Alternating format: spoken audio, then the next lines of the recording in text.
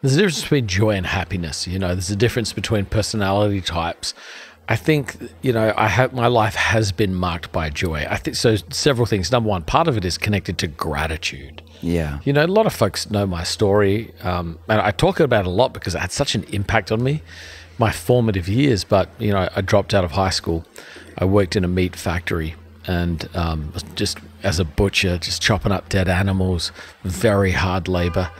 And I just always had this heart to serve God. And I think I'm still emotionally connected to the gratitude that I don't have to do that job anymore and I get to serve Jesus in New York. Wow. I had a very, very hard day a few weeks back. And then I got into the prayer room and I sat in the prayer room and I'm on this seat.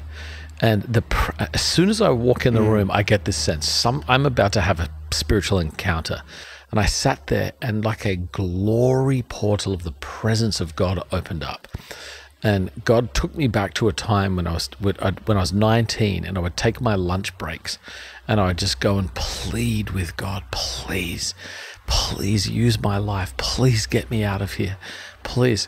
And I felt God take me back and just remind me he's done it. And I was just weeping with profound gratitude.